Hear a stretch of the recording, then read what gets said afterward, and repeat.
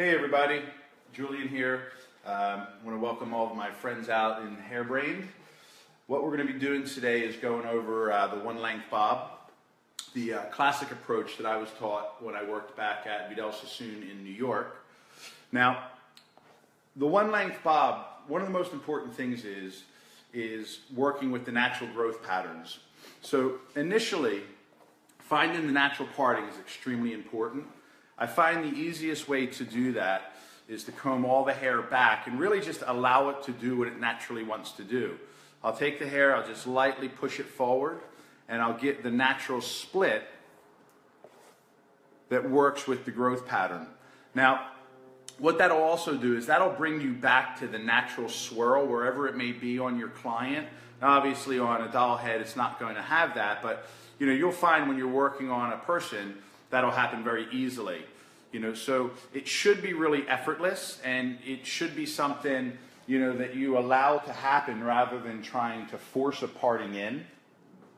Now, starting out through the back, what I want to do is I want to get a central division down the back from the crown. Frank Mussolino says garage cuts. Yeah, baby. Hairbrained West Side in the garage. And Wayne joined, you're getting a lot of highs. Nice. Now, once I get that center division, I'm going to start to take my partings parallel to the line that I'm going to cut. So, the technical definition of a one length is cutting a line all on the same plane while allowing the hair to fall into its natural growth position. So everything really needs to work together. So the section, the angle of the comb, the angle of the scissor, and ultimately the line I cut. So now I want to get this hair really clean out of the way so I can see the balance really clearly. Now, also the height of the doll head, or the client ultimately, is really important. You want to be able to get yourself just about eye level to the line that you're cutting. So depending on how far you can get down, you need to lift the client up so that you can see. If I'm cutting here, I can't see what I'm doing, and the balance can be really easily compromised. So I want to lower my vision, comb the hair straight down, and just really brace it with the comb. And then from there, cut parallel. So again, everything really working together, the section, the angle of the comb, and then the line that I cut. Now, once I establish that, the key to cutting a one length is consistency, right? And as easy as that sounds, it's difficult to do, right? So easy in concept, I find this haircut, but not easy to achieve, right? So taking the sections, allowing it to fall into its natural growth, just really lightly bracing it. And you see I push out away from the skin, and then cutting the same angle as my section, right? So everything, again, working together. I choose to work up one side, and I find in the beginning, someone may like to go back and forth if they're really, working on their balance and things like that. But I find once you have the balance, there's a lot of advantages to doing one whole side than the other. So Jeremy Hickson has our first question. Excellent. Do you angle the comb down, or is it straight? Well, I start by sectioning it, putting it parallel to the section, and then combing it evenly, parallel, and then working my scissor. And you can see how close the scissor and the comb work together. So the spine of the comb is flat, the scissor's flat, and they're at the same angle that I want to cut the line at. I hope that answers your question, Jeremy. And a question from Gina. Yep. What's the best way to choose the right length on a client, in your opinion? Well, it comes down to bone structure, comes down to face shape, texture of hair, and then also what the client is comfortable with. So there's a lot of, personal preference when it comes to that. So we always want to work suitably, visually with the line that we choose to cut. But then also, you want to cut a length that's going to be easy for them to manage themselves. So the texture definitely plays a part into it. I find some of the most awkward lengths is when you get down into the shoulder length, because what happens is when the hair hits the shoulder, it wants to kick out. Really, to get the best line, it needs to go above this muscle right here so that it's undisturbed, so that it can swing really freely. We have a question from Marina. Would you please show how you hold your scissors while cutting a horizontal line? Yeah, definitely. Hello from Italy. I love you guys. Hello back to Italy. I'm going to be there quite soon. I'm looking forward to it. Now, all right, so the scissor, right? When I comb the hair down, I want to take the scissor and hold it as flat as possible. If I angle it, what's going to happen is I'm actually creating a slight amount of graduation. If I turn it back towards me, it's actually going to cut it a little bit longer through the upper lengths. So I want to hold the scissor flat to the line that I'm cutting. Now you can also see working with a straight wrist, right? So I don't want to try to turn my hand in different ways. I just want to keep the wrist really straight, allow the scissor to rest in the hand very comfortably, and then I just take my thumb very lightly and open and close, right? So that's the motion right there. And that's going to give you your truest line and the most control, because I can really easily adjust the angle just by dropping my elbow or lifting my elbow, right? So the scissor is going to be controlled by the height of the elbow. So all of that has to be in good form. So I noticed that also your thumb isn't all the way through the hole. Yeah, I mean, that's something that is extremely important, and I see it done quite often where people put their thumb really deep into that hole, and what happens is it really it restricts the motion. So if I do this, now it's really hard for me to use the scissor gracefully, and I'm more chomping the hair, and you can see the effect it had on my arm. Now to get the scissor flat, I have to hike my elbow up above my shoulder, which is uncomfortable and again restricts motion. So if I can just really lightly drop the elbow and let the thumb just kind of ride on the outside of the hole, and then it'll open and close it really easily. Matthew has a question. Well, first David Lowery wants some good pasta recipes, but then Matthew has a question. In length, dependent of the haircut, do you use the external line to draw a viewer's eye to certain features of the face? Does that make sense? Well, yeah, I mean, that comes down to suitability. So whenever you cut a line into the hair, what it does is it draws attention to whatever that line points at. That's why the one length is really, it's very, very, very particular about where you cut it. So, if you want to cut it following the jawline, that can look really good, providing that the client has a beautiful jaw, right? So you also may want to go up slightly if you wanted to go to the cheekbone. Again, only if that part of the face is flattering. If not, you have to stay away from it. This is probably one of the most aggressive shapes that you can cut into a client's hair when it comes to the suitability of it, because it is so definite. Where layers tend to soften the features, the one length pronounces the features. So whatever feature you're pronouncing, it better be a good one. I hope that helped, Matthew. Yeah. So thank you very much. Sarah Marie would like to know what kind of scissor you're using and what do you recommend? Yeah, these are made by a friend of mine from Infinity Shears here in California. And his name's Brent, and he makes these. These are the B2. Now, more importantly than the brand of scissors, it's the length of the scissor, right? So I like to cut with 5-inch scissors quite often, but when I'm cutting a one length, I like a scissor with a little bit longer of a reach so that I can cut through the line in less strokes. So imagine if you're cutting a piece of fabric, and if I was to just open and close the scissor very quickly and a lot of times, what I'm going to do is I'm going to get a frayed edge, where if I can cut through in less strokes, I get a cleaner edge, right? So Vidal always said, we cut hair as if it was fabric. So by doing that, I want to get the cleanest line possible.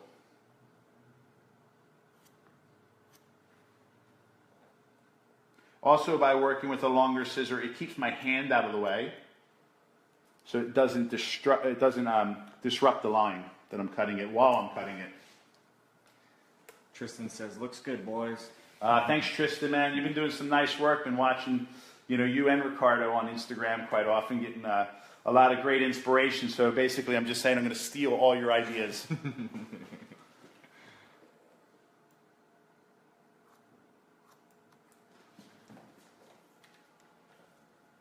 Right, so now here in the front, what I'm doing is I'm just combing that hair slightly back.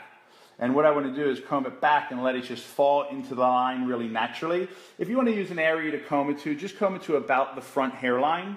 Now what that's going to do is it's going to leave me a little bit of longer length after the blow dry that I have to check away. But that's better than having the line roll up, because then it's too short. So just by combing it back a little bit, it's kind of like a little bit of a safety net that I'll check off later. Another thing that I want to go through that you may have to do on your client is just when you're working over the ear. Now on the doll head, you don't have to worry about it so much, or if the client has earlobes that lay quite flat. But if the earlobes stick out and protrude, you really need to be careful not to create a hole here. So the tension is very important. What I do a lot of times is I'll comb that through, and then when I comb the line down, I'll just push right above the ear just to loosen that up, and then cut my line through. Again, what that'll do is it'll leave a little bit of a longer length, and you'll notice a little bubble or bump right there, which is better because once you create a hole, well, then you have to bring everything up to the hole, which might not be possible depending on, the length and what the client wants. Right, so again, cut this whole side through. Now, I was talking about advantages to doing that. First of all, I can see my accuracy, right? So if I said I wanted to cut it an inch below the jawline, now that I take the line through, I can make sure it's there. But also what it does is, I find that it relaxes the client, especially if you're doing a large change, because now she can see that I cut it to where we agreed on, and then she's happy. Because especially if you're doing a change and the first section of hair is this long in the nape, you feel the client's vertebrae just like kind of tense up, right? So I want her to relax as much as possible. Michael Bonacci just joined. Hey, Michael. Can you cover the difference between a graduated bob and a bob with graduation? Whew. Yeah, and I will, only because I love you, man. But I talked also a lot about that when I did my graduated bob. So it comes down to, where's the primary technique. So if I have a bob, which I'm cutting now, and then choose to graduate above the bob line, that's a bob with graduation. If I graduate the underneath into a line, that's a graduated bob. So it's like, what comes first, the bob or the graduation? If the bob comes first, it's a bob with graduation. If the graduation comes first, it's a graduated bob. And Jeremy Hickson says, you make this look so graceful. Thanks, man. A lot of practice. And what I find is, you have to learn to relax into it, right?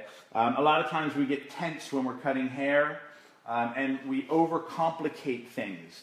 As long as I stay true to the fundamentals, my foundation, right? So we think, okay, section the hair parallel to the line that you're going to cut. Comb the hair parallel to the section. Hold the scissor parallel to the comb, and then cut the line that's parallel to the section. So everything works together. Section, comb, scissor, line. Right? And again, it should be relaxed. Also what I find, you have to realize that at this stage of the game, it's not perfect. Right? And it won't be when it's wet. We want to get it to about 80% perfection, and then we dry the hair, and then we put that last 20% on it. Because what will happen is the hair is going to change no matter what I do from wet to dry. It's going to have a little bit of lift to it. So sometimes if I fuss with it too much, it actually makes it further away from the truth. Where if I just trust the technique, and if I just trust what I'm doing, as I sit and fuss with that section,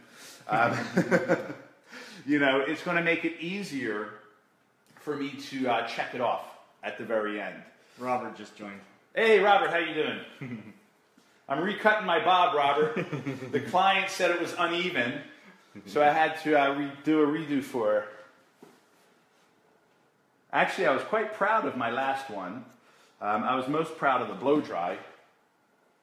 You know, the timing of it was very true to working in the salon, and also it came out really well, but somehow, probably my fault, it got lost in the clouds. So, you know, and that's also something that I think is really important, you know, realistic pace. If you map out what you're doing and you're working in the salon, and I always worked on a 45-minute appointment schedule. So with something like this, I had, if I mapped out my time wisely, I had 20 minutes to cut it, 20 minutes to blow dry it, and 5 minutes to perfect it, right? You do that 8 times a day, and you're on to something. What's up? We have a question from Dady. Sorry, there's so many comments coming in. Yeah. It keeps bumping. When you angle your comb, Yep. Can you explain why it doesn't make the sides necessarily that much longer? When I angle my comb. So your comb is angling down slightly, but then the bob will end up sitting Well, you have to square. think, I'm going square. And if I was cutting an internal square, I'd have a corner just at the curvature of the head. So with the line, I'm angling down into that corner, and then I'm coming through slightly flat, right? It's still down a little bit. So the length needs to meet right here, just behind the ear at the curvature of the head, just where it would be if I was doing a square layer, right? So it's the same idea. So it looks like it's going down. You also have to realize the head's down a little bit. So I'm going to start to lift the jawline because I'm coming through the sides, comb that hair out, and then follow that line through, right? You know, we also have to take into consideration that you're cutting a straight line on a curved surface, the neck, right? If I was to cut a straight line on a curved surface, well, now I just rounded my bob up, right? So I have a round bob. So for it to go down, this is what I'm doing. That's the angles that I'm cutting. You're getting so many thanks for explaining all of this. Jeremy Hickson said as far as the sectioning, diagonal or straight? Parallel to the line that you're cutting, which will always be a little bit angled, right? So if I'm cutting square, it's still angled down a little bit to that corner. If I'm cutting A-line or triangular, it has a slight more, you know, descend. And then if I'm cutting round, I start from the front and take my sections back. And then as far as where you're standing, Julian, are you are you walking around the head? Yeah, always standing in front of what I'm cutting, right? So what I'm doing is I'm pointing the center of my chest at where I'm cutting the hair. Once I start to move over and my hands start to get there, well, now I have to adjust and go back to standing in front of it. What I never want to do is cut off the center of my chest. So I don't want to cut here. So your hands are one place and your eyes are another then? My hands are one place. Like if your hands are over here and you're standing over there, you don't have the perspective. Well, you don't have the perspective, but then also I don't have the balance to what I'm doing. Yeah. Right? So as soon as I feel my hands start to move past the center of my chest, I have to adjust where I'm standing so that I'm always in front of it. So this is my cutting stance right here. That's where I would cut the hair. Okay? So once the line starts to go over to the side, one way or the other, I have to adjust to get back in front of it so that, yeah, I can see it, but then also so I can control the line properly. Cool. You're getting a lot of thank yous still. Sarah Shaw says, I love watching your live videos, Julian. Thank you, Sarah. Well, it comes down to the fundamentals. And, you know, the fundamentals really are the things that give you the freedom to be creative. It took me a long time to grasp that. And, you know, to realize that the most creative cuts are basically a combination of the fundamentals. So, you know, the more you understand and the better you can control those fundamentals, the more creative, right, you can be.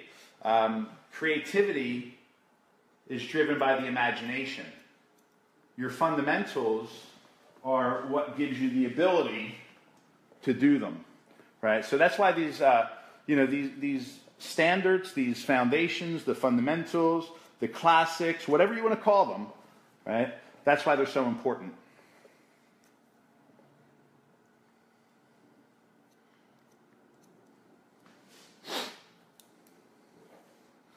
And Emily Ann says, "You're amazing. Can you come do my hair?"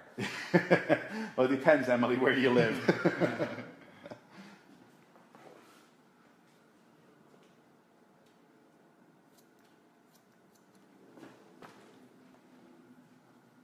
All right, so again, just working that hair down, following that line through. The very front, combing slightly back. You know, and like I can say, you can't comb it back too far, right? It's only going to make the hair longer than what you need.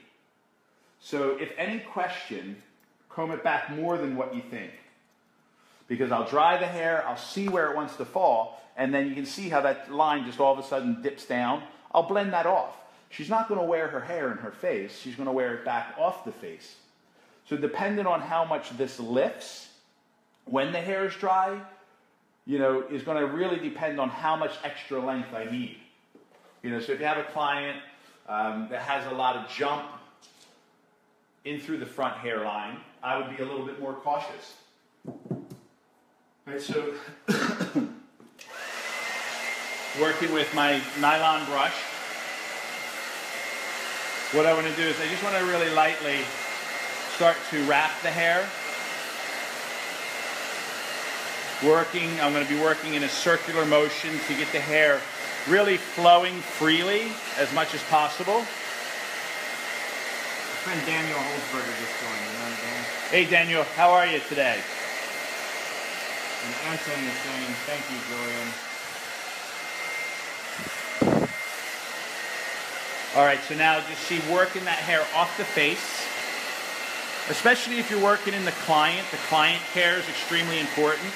If the hair is dripping wet, I would never want to comb it down onto the client's face for obvious reasons.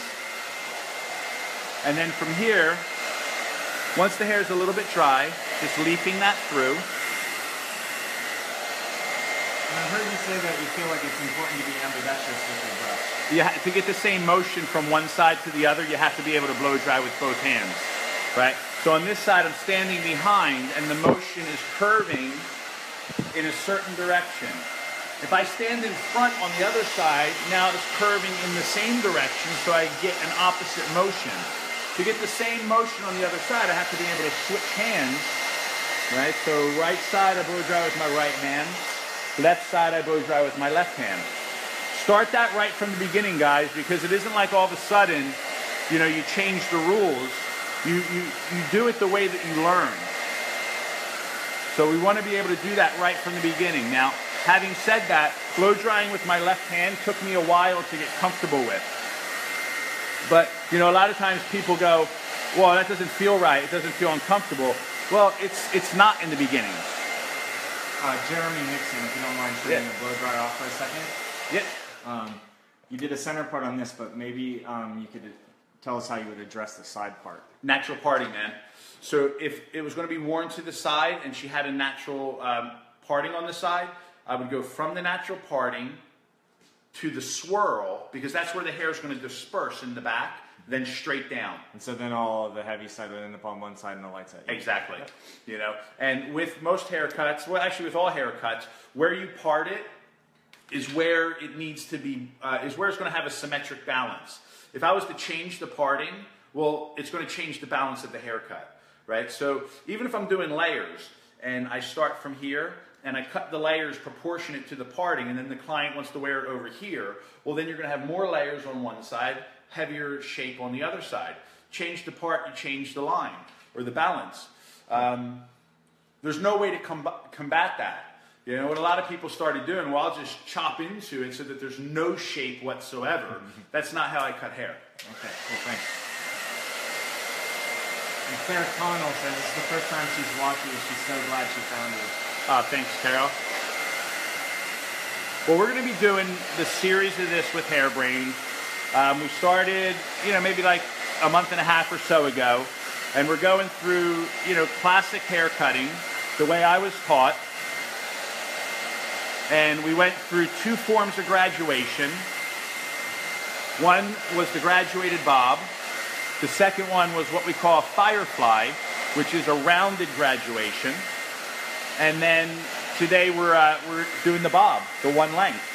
Now we're going to continue on. We'll move into layering and then carry on from there into more creative work. Now, one of the things that I think is great by having Randy out here from Hairbrains, now living in California, me being friends with Gerard and Randy, we wanted to feature the West Coast hairdresser. Because when both Gerard and Randy were on the East Coast, you don't always have the opportunity, to fly all the way out here to do something like this.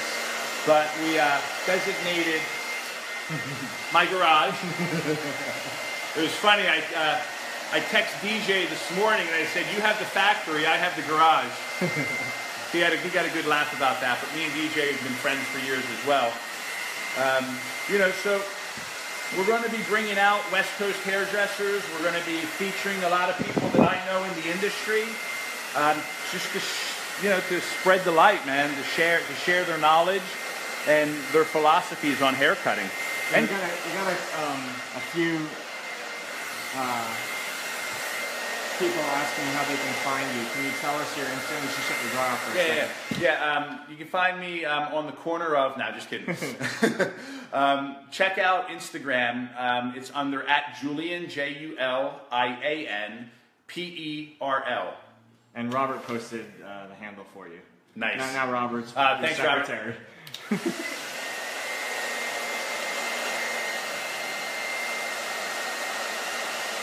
You can find me on Instagram. You can find me hanging out with Robert. I just was with Robert Cromings, that's who I'm speaking about, everybody, with him in Florida for Paul Mitchell the School's Caper, which is, the largest student hair show, I believe, in the world. And we had an amazing time there working with all the future professionals and, doing some really beautiful hair for those guys.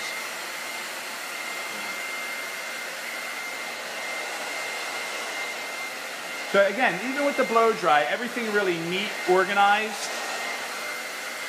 Taking control of the hair, not letting the hair take control of me. I used to get really frustrated when I blew dry the hair, and it was almost like I was trying to destroy the hair, and sometimes look that way. But again, just relax, work through really effortlessly. Let the brush and let the air do the work. I don't have to stress out. I don't have to use a lot of energy and pull the hair too much. I have an old blow dryer right here. There's a lot of lighter ones that people can use. This one can be quite heavy, but at the same time, my elbow and my shoulder are very relaxed, and I just let the blow dryer sit in my hand.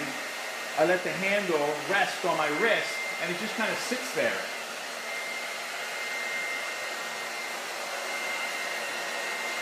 Sometimes I think we make things more difficult and, put too much effort into it when it's not needed. And, it's another thing about the classic haircuts. We're working in ways that are the most efficient approach to what we're trying to achieve. We're making things simple, which they should be. I think we complicate things much too much. So Matthew's asking, I noticed you cut on the diagonal forward, but your sections are in the diagonal back. Yeah. I like to explain that. Yeah, a couple things. Make it easier for natural fall. Couple reasons. One is I want to get the wet hair away from the face as quickly as possible.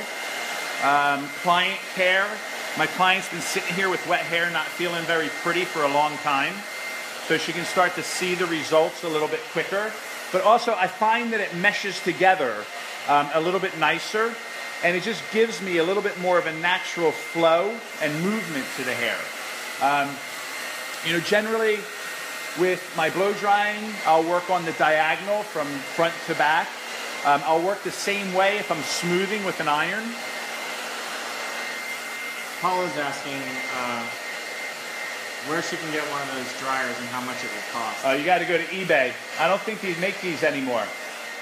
So that's why I'm using it also, because I don't want to create a blow drying war. Right? So these were made by a company called Wigo, and I believe that they went out of business quite a while ago.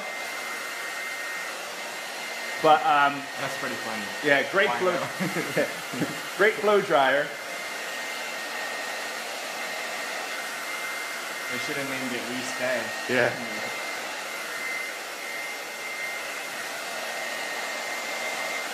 You know, another thing with the blow dry, I have to exercise patience. I can't get frustrated. I can't try to start going quicker.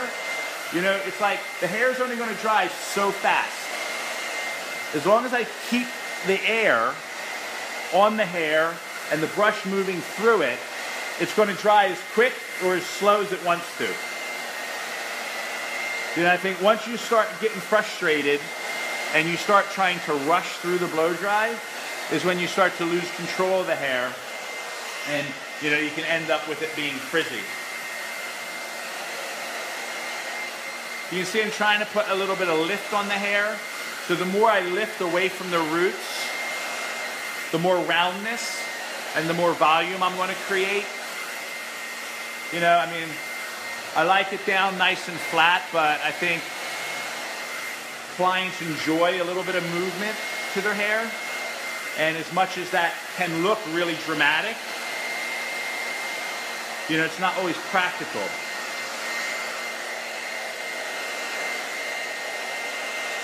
Any reason that you don't use a concentrator?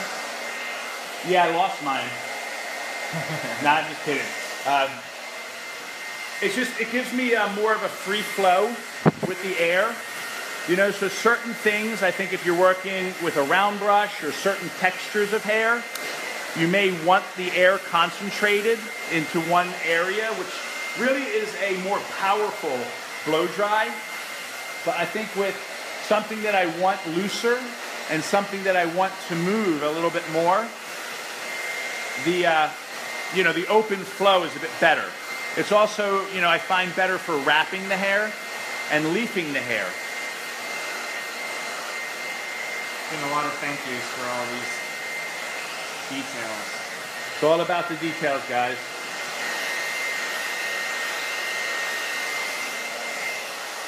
You know, I mean, I spent a lifetime thinking about the whys of everything. And, you know, what I try to do is I try to share my philosophy of why this and why that. I also, you know, I've been an educator for over 20 years, and I've had a lot of people ask me a lot of questions about a lot of things. And I always think about the answer as much as possible. And when you explain something to a number of people, people understand things differently. So you have to learn to speak a way, and you have to learn to explain it in a way that people understand what you're doing. There's no mystery, there's no complication, you know, there's no magic in a sense. Everything has a reason, a purpose, and it has to have a logical explanation. If I didn't know something, and if I don't know something, I make it a point to find out whether whether it's thinking about it, or whether it's talking to some of the people that I work with, right? And I'm really lucky. I have a very good community of friends that are hairdressers that I respect, that I work with on a regular basis. I'll steal a phrase from Mr. Cromines. You're only as good as the people that you hang out with. So I hang out with good people, and you know, we share knowledge, we share ideas.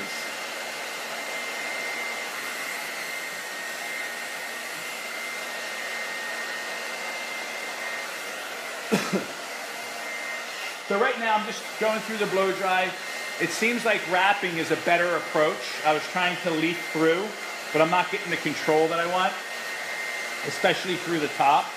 So, you know, once I find that the hair bunches up, I have to adapt to it. There's no, you know, magical number. Well, wrap it 3 times, leaf it 4 times. You have to really look at the hair. You have to see what's happening, and you have to react to it. So I'm getting a little bit of resistance. You can see the brush coming through the top, and it's just getting a little bit stagnant. So wrapping through it is giving me the control. And that comes down to the texture of hair. If the hair was a little bit silkier, you know, I may wrap it less and leaf it more. Jonathan Mason is saying he's lucky to have had you as an instructor. Nah, thanks, Jonathan.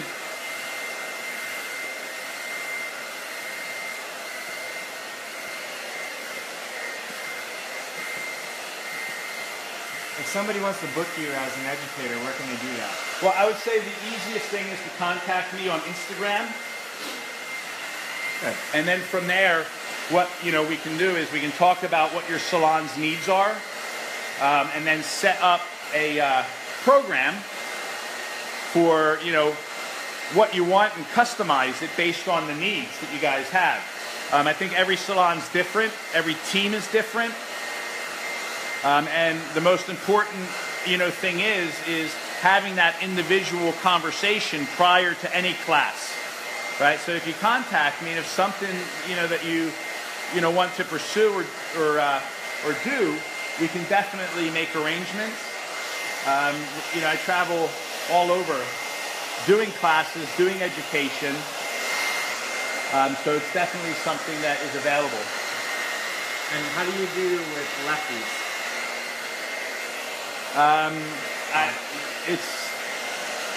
It's the most simple thing possible. I mean, it's only an issue, I find, when people make it into an issue. When you're cutting hair, I don't concentrate on, well, I'm cutting the left, but you're cutting the right. It's all about the hand position, right? So if I say we're going to start with vertical sections and we're going to cut the side that our fingertips are pointed up with a palm-to-palm technique, I would work on this side. You would just simply be doing the same exact thing on the other side, right? So I think once you start getting into the whole, well, left-handed people cut this and right-handed people cut that, it makes it a problem. Cool. And you, Matthew, you have a friend in Croatia. He said if you'd like to come to Croatia, and he would be happy to host a class. Oh, I'd love to, Matthew. Definitely. That's something we could work out. I've never been to Croatia, but I've heard some really amazing, things about the people there. And from what I have seen, the hairdressers in Croatia are very good. Very technical-minded hairdressers, which is, what I really enjoy.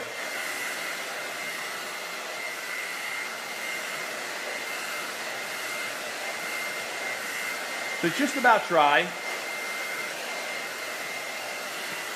Yeah, that's beautiful. Getting there.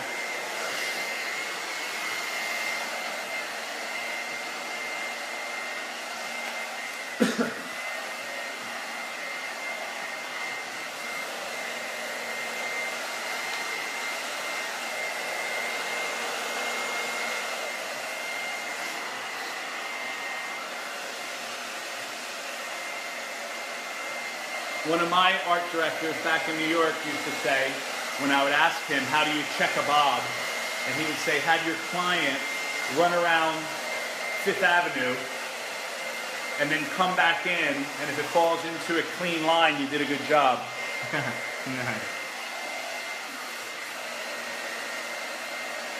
So hair's meant to move. I think for a photograph, it's stagnant. But also by wrapping it, I'm looking at the movement of the hair.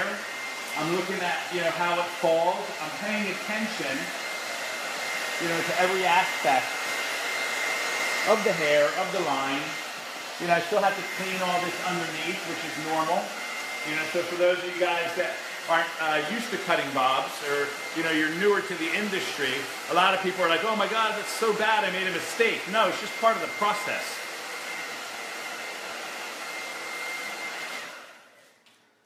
right, so back to the scissor. Now, first thing I want to do is just comb the hair through. And I'm working now with the wider teeth of my lovely orange YS Park comb.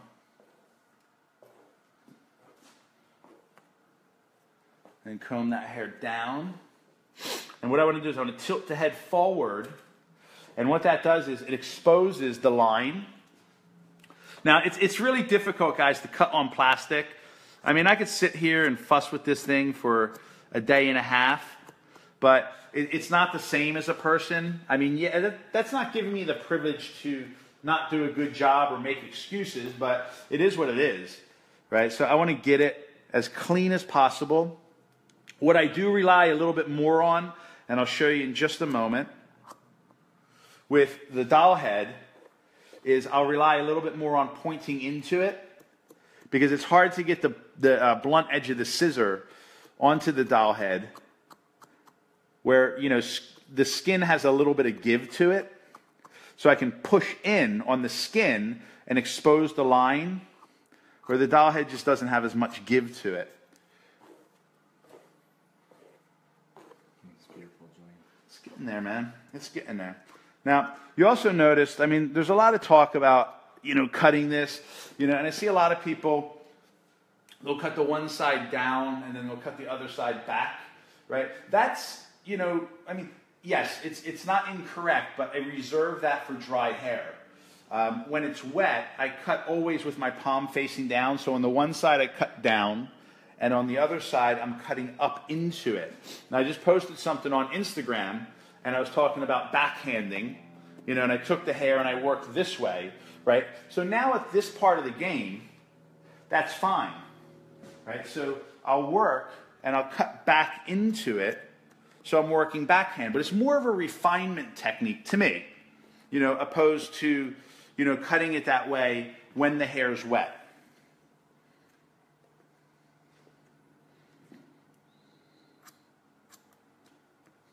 So again, just combing the hair through. You can see me just putting my finger there to hold that hair in place.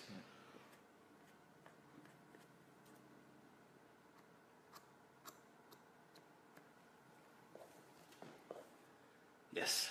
Matthew said he notices when cutting horizontally on dry hair, or that when you're cutting horizontally on dry hair, you pull the hair back as you close the scissors. Can you explain why you do that?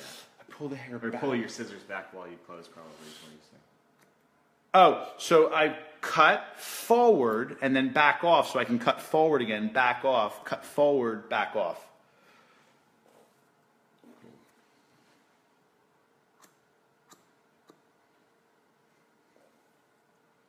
You know, and it's also, you know, it comes down to pushing the hair. Like if I want to push it forward, I push as I cut. If I want it to stay a little bit truer, I come out when I cut.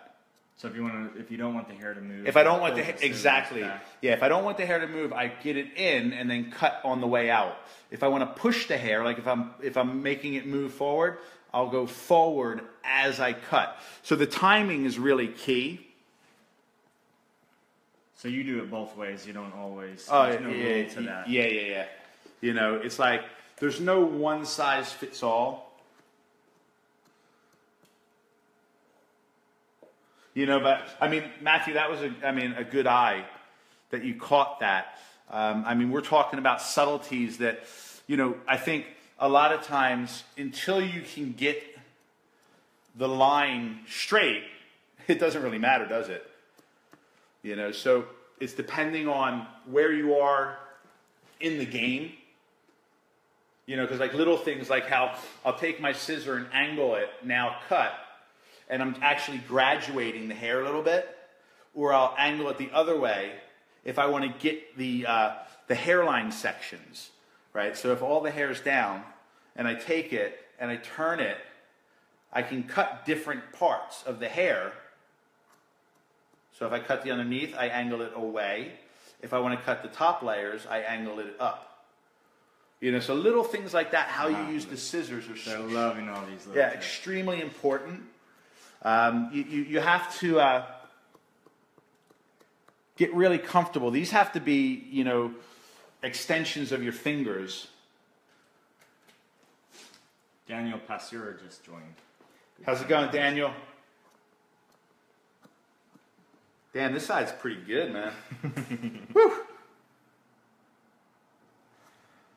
It's funny because I've been cutting hair for quite a while, and it's like when I cut a bob and it's like almost done, it's like it's that feeling of, whew, man, it's not bad, it's okay, it's all right. See now here how, see I'm just tilting away. So I'm taking my scissor from flat to the blade coming out.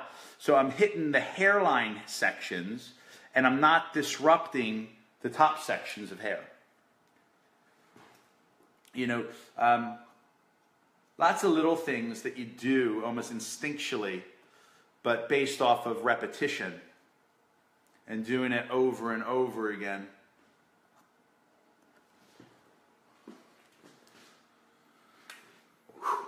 All right, so back to the back now. Let's see what we got. Not too bad. So just getting that hairline.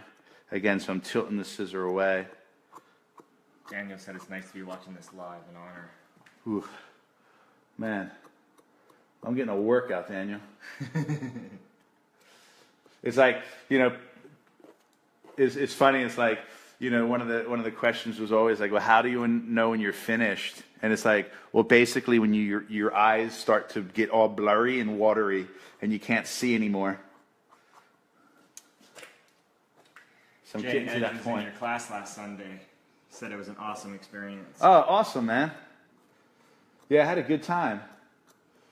I was in Hackensack, New Jersey.